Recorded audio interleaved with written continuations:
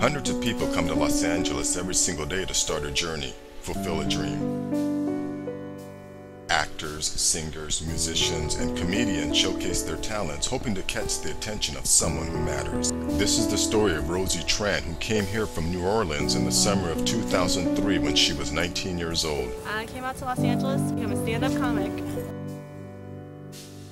Her parents thought she moved west to further her education. I think I'm gonna make it to my parents, actually, that I want to do stand-up pretty much more than go to school.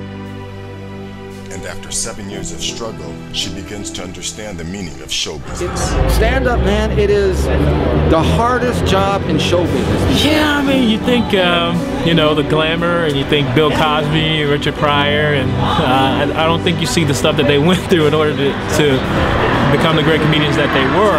They never write a joke. They never go and do it. Oh, I could be a comedian. Can you?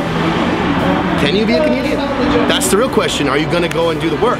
Okay, so now we're really lucky to welcome to the stage. Please welcome her, Rosie Tran. Comedy show, right? Rosie, this is just the worst location you could have picked. So you have no identity. You can't say, well, I'm Jerry Seinfeld. Come on. You don't know who I am. George Lloyd by Georgia, they really... What about Rosie Tran? Rosie Tran?